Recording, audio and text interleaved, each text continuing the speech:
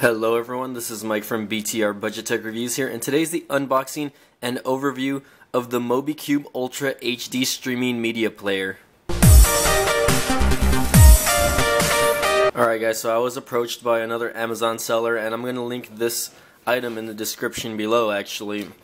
And I've never actually had a media streaming player, so for people that do not have a smart TV, I guess this would be the alternative if you didn't have it. Let's take a look at the back here really quick, see if I can get that to focus.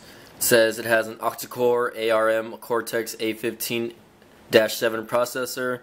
It's got a 64-core GPU, 2 gigs of RAM, 16 gigs of ROM, which I want to say is the internal memory, HDMI support, Wi-Fi, of course, LAN support, which you can just connect it directly to Cat 5 cable, USB connections, and DC-ins, which is probably your power, and it's running Android 4.4 out of the box. So although this is a streaming player, it does run Android on it, which I think is very interesting actually. So let's get this unboxing going, guys.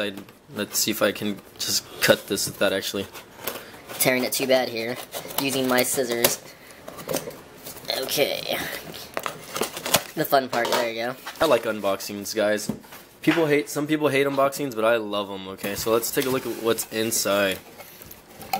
Here it is, the Mobiecube. The Mobiecube. This is a streaming player, and let's take a look at it really quick. Look at the bottom.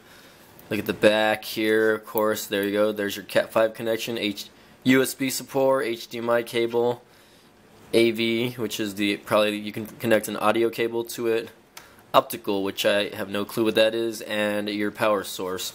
And let's see what comes out of the box. I'm gonna test this out right now for you guys to see what it's all about.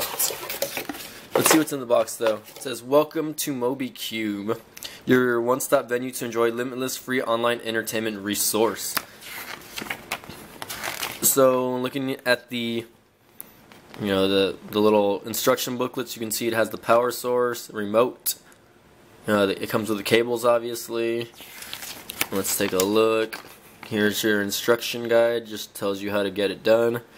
Pretty cool thing, I guess, is that you can connect a keyboard to it, and obviously some remotes as well.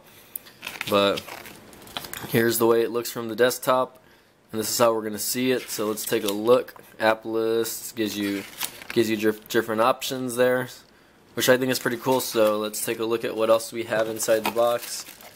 Power cord given. I have no clue what this is, but I'll figure that out, I guess, as we go. And here we go. HDMI cable, and of course the little remote that goes with it. So here we go. Let me get this set up, guys, and we'll take a look right now. The Mobiecube has a interface skinned over Android 4.4.1. As you can see here, you have movies, TV, news, sports, and your favorite tab.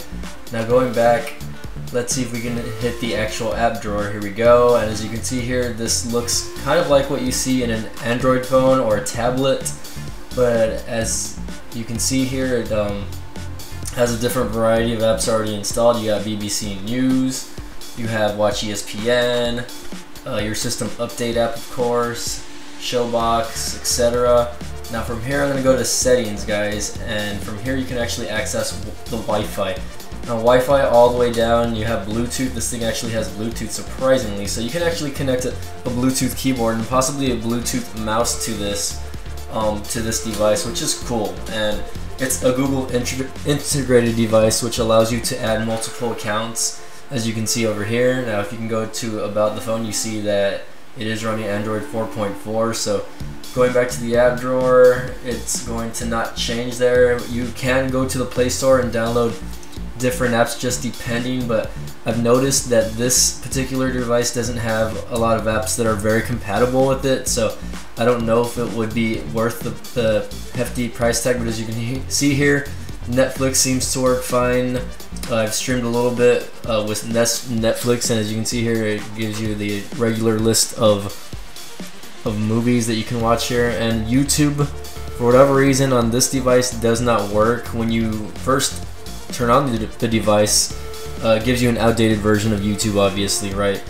So when I update it via the Google Play Store, it makes it a little more buggy. So I don't know if the hardware is an issue and the fact that they need to update the system UI to work with the newer version of YouTube. But as you can see here, I'm actually using the little mouse on the controller, since this device does come with a controller that you can move around the cursor here. And as you can see here, I'm just getting endless and endless things of streaming basically, and I just get that little loading loop the entire time. So here I am trying to watch another video on my YouTube channel, and as you can see here, it's not working very well, guys. So take that into consideration, that you're not going to get the YouTube app working. Now I have other apps like the one next to it called Pop Time, and this one seems to work fine. I don't know if this is one of those illegal apps that you can watch newer movies on, but it definitely works. You can watch movies that just came out, or you can watch movies that have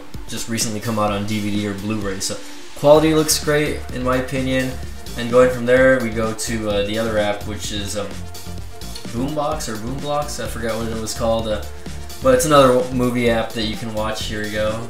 It's Showbox, my bad. So going from there though, the app doesn't work too well. I mean, I don't really get a lot of things working on this little device because I feel like the hardware isn't, or the firmware possibly isn't updated to work with a lot of the newer apps.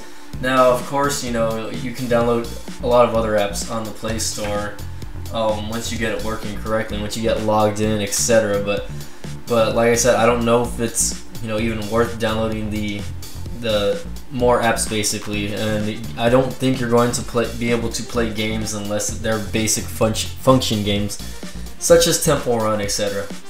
But I guess the cool thing about this is it does come with an app called Movie Cloud or something like that, and it'll be in the app drawer, and basically you can watch different channels from different countries, which is kind of weird.